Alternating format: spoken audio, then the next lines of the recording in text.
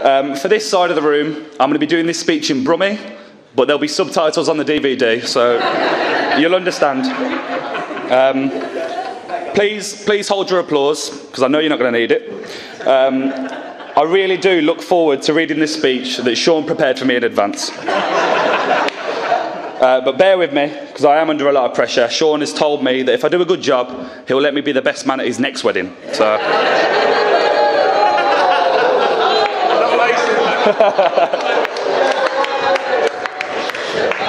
For those of you that don't know me, congratulations. I'm Sean's younger brother Matt, but in our family I'm known as the youngest. I'll give you an example. When Mum and Dad introduce us to people, they go, "This is Sean. He's about to marry a lovely woman. He's a wonderful guy with a great career. And this is Matt, our youngest."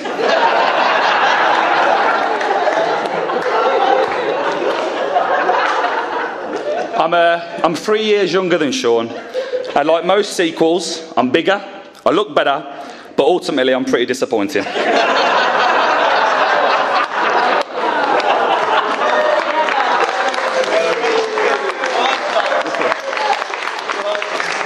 I've got to be honest, being the less good-looking brother, it's not always been easy.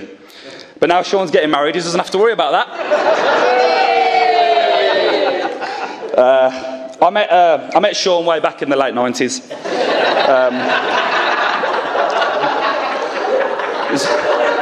It was a hectic time.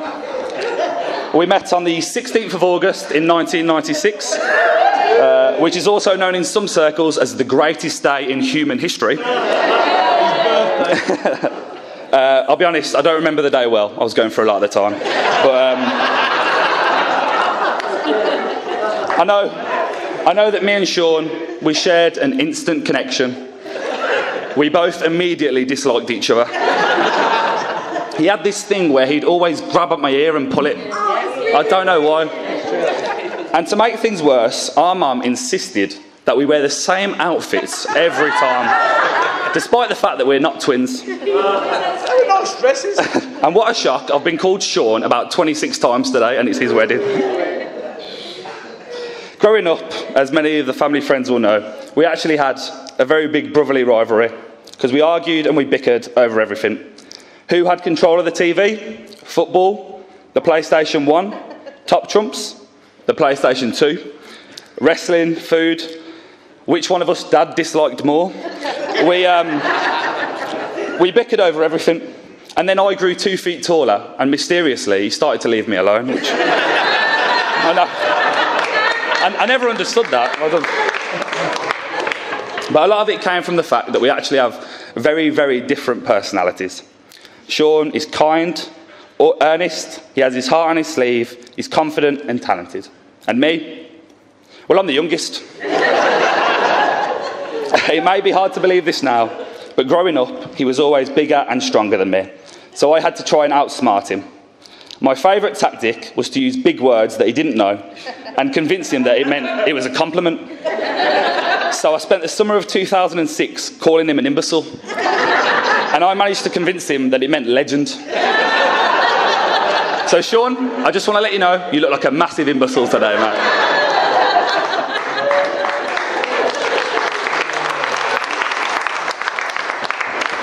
But that rivalry, it changed as we grew up.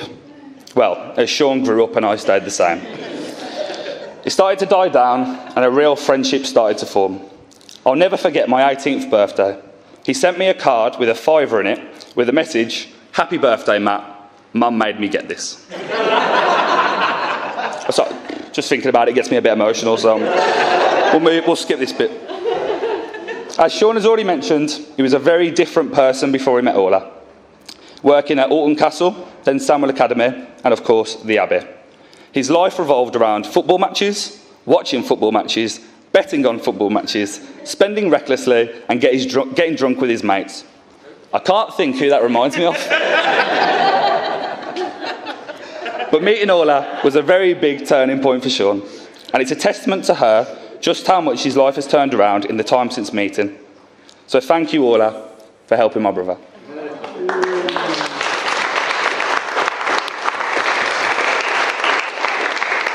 I have infinite respect for my brother, up to a point.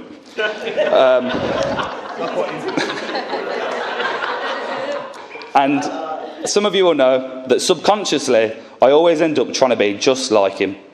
Growing up, if he dressed a certain way, I had to dress that way. If he played a video game, I had to play it.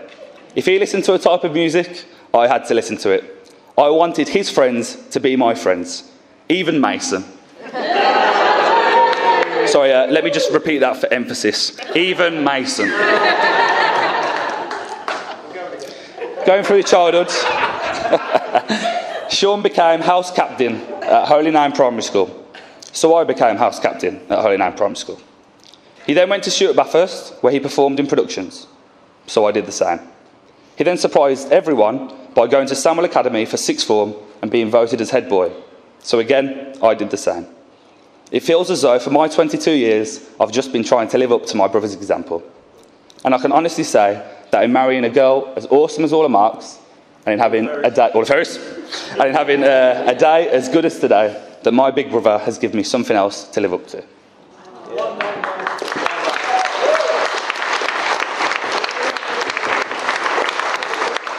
That brings me on to the Orla portion of the speech, and much like her, I'll keep it short.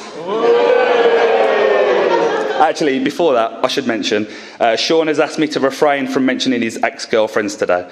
And sadly, that's cut my speech short by a massive 5 seconds. Ironically, that would actually be longer than if he was going to talk about my girlfriends. My plus one is named Kieran Doody, so... I think we can all agree, as it's been said before, Orla looks absolutely stunning today. I must admit, I was half expecting you to walk down the aisle in jeans and Converse, and I'm a bit annoyed you didn't, to be honest. I remember the first time that I ever heard about Orla. It was back when I was 17. Sean told me that he had found a girlfriend at the primary school he was working at, and when I saw her for the first time, I was really worried that he was going to go to prison.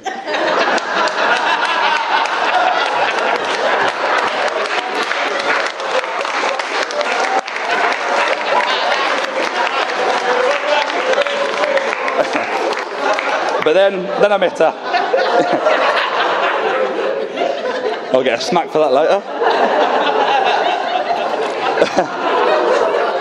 But then I met her, and I realised she was kind, intelligent, insightful, and funny, and she treated me like a brother from the first time I've met her. I remember she sat me down and attempted to talk to me about Birmingham City's football results. At that point, I knew that if Sean didn't marry her, I probably would.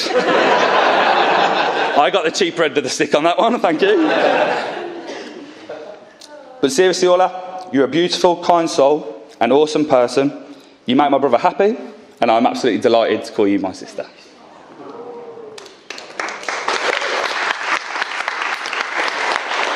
And obviously, today is mainly about congratulations for Sean and Orla, but we also have to thank them. They've put an incredible effort into today. I think we can all agree the wedding was fantastic and the venue is also fantastic. So thank you, Sean and Orla. All that effort and preparation makes me feel really bad about writing this speech in the hotel toilet last night at 3 a.m. But I must say, Orla, again, you're fantastic. The only thing holding you back is your taste in men and your terrible dance moves. And I'm not asking this for the speech. Please don't do the worm tonight. Please.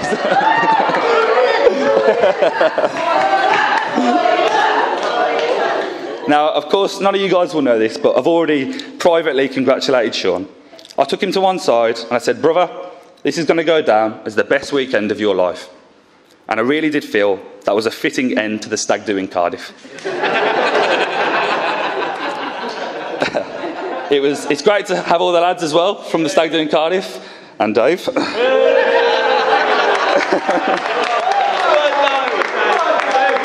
The only man ever to get chucked out of a Wetherspoons pub.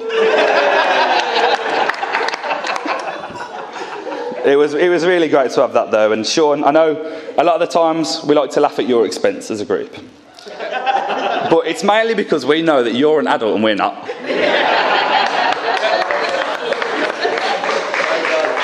you're getting married to a beautiful girl today, and most of us still drinking the Scott Arms and bet on second division Swedish football. To go a little bit more serious now, and it's already been mentioned, we are very, very privileged as a family to have so many grandparents here with us today. On Orla's side, we have the lovely granny. Okay, Catherine. For those of you that haven't met her, haven't had the chance to speak to her, I sincerely recommend that you do so. I spoke to her yesterday and I said, Granny, how does it feel that you're going to see Orla walk down the aisle?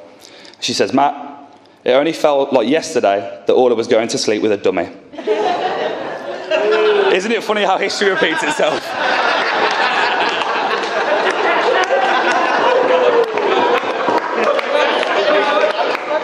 On our side of the family, we have our dad's parents, Sheila and George. Thank you very, very much for being here with us today. And on our mother's side of the family, we have Jean and David, who have travelled from Manchester. Thank you very much for being with us today. I'm 22 years of age, and Sean is 26 years of age? Something like that. To be at that age and to still have both sets of grandparents in our life, we are very, very lucky, and we're very privileged to have you both here with us, well, for you. Thank you very much. But we also want to spend a moment to talk about people that can't be with us today. Obviously, it's already been mentioned that Granny Felicity over in Ireland couldn't make it. She's in all our thoughts, of course. And also, we want to talk about Orla's grandfathers, Harry and Brendan, who sadly no longer with us, but we know will be looking down on us today. So a round of applause.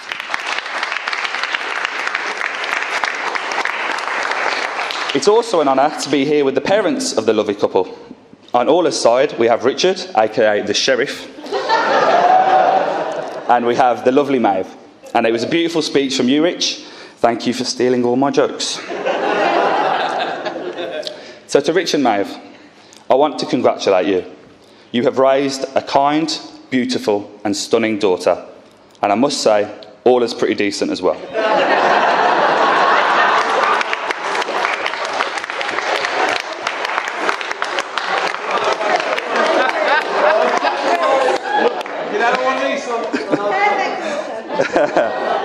On Sean's side of the family, we have our dad Stephen and the gaffer Deborah, who was kind enough to take time out of her day-to-day role of running Great Bar.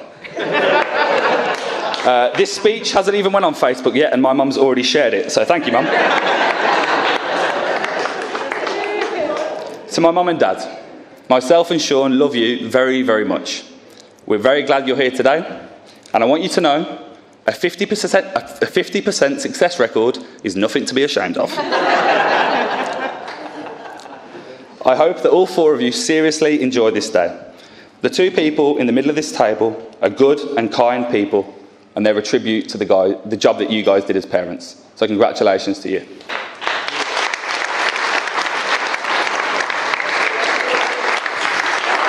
I don't know what to do here, because this was the part where I was going to make a joke about people travelling and say that, oh, people have come all the way from Birmingham. I've got to skip that now, thank you. Honestly though, thank you all for coming today from such incredible distances.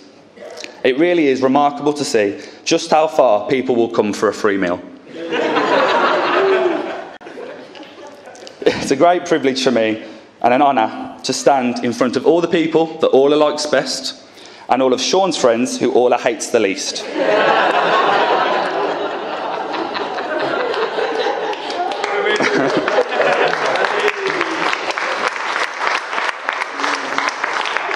It is my greatest privilege to stand here today as the best man to my hero, my big brother.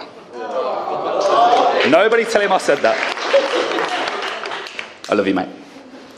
And also to welcome my new sister, Orla Obafemi Ferris. Welcome.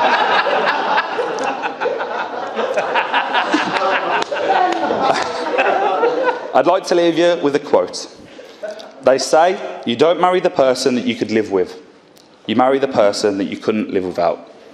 And I think that's a perfect summary of you two people. I wish you all the most happiness in the world. I'm privileged to have you both as part of my life. And I want you to know that I love you very much. Mum made me say that. So I ask you now, although you've had to do it many times, please stand and raise a glass to Mr. and Mrs. Ferris. Where's the bar?